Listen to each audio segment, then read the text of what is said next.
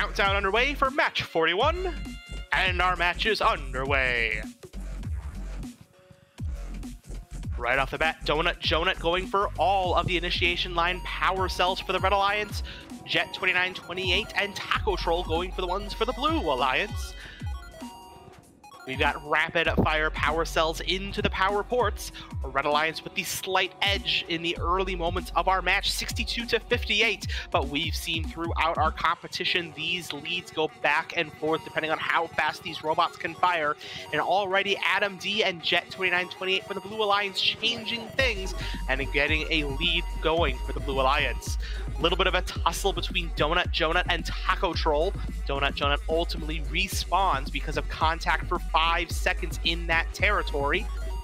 During that respawn, there's also a 15-point penalty assessed against an alliance. More contact taking place this time between Donut and Adam D. Those two robots back off each other before there's any kind of respawn. Silverhawk now respawning for the Red Alliance. 1 minute and 20 seconds remaining. Blue Alliance building a lead, 167-118. Adam D working to make that lead even bigger.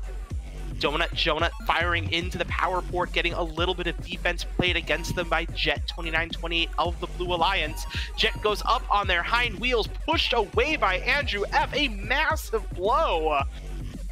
Ultimately, that Blue Alliance bot respawning, making space for Donut and Andrew F to fire into the power port. Blue Alliance is still in the lead, but the Red Alliance closing that gap. 181 for the Red Alliance, 213 for Blue.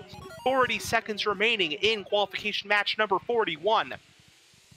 Andrew F. trench run for the Red Alliance under the control panel. They're firing into the power port. Most of their shots making it into the inner port. Endgame period underway. Like we've been seeing all evening, teams trying to wait until the last possible moment to head to their rendezvous points, trying to score their last few power cells. Neither red nor blue with 90 scored power cells at this point. That just changed for the Blue Alliance. 90 scored power cells on the nose. That does mean the Blue Alliance will be earning a ranking point guaranteed by energizing their shield generator switch. It looks like both alliances may also be getting ranking points for their shield generator operational status. We'll wait for the final scores to see if they earn that bonus ranking point.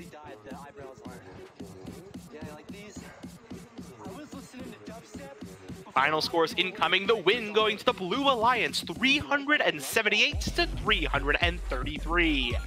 The Blue Alliance pulling off a perfect match, 2 ranking points from their win, a bonus ranking point from their endgame, and a bonus ranking point by scoring exactly 90 power cells, what they needed.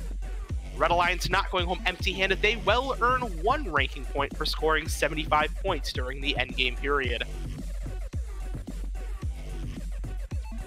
Thanks for watching. If you want more fun content, be sure to subscribe and ring the bell to be notified about our latest videos. You can also directly help support Fun by visiting our Patreon at patreon.com/firstupdatesnow or by subscribing at twitch.tv/firstupdatesnow. Thanks to all of our co-executive producers on Patreon and Tier 2 Plus subscribers on Twitch, keeping Fun loud, live, and independent.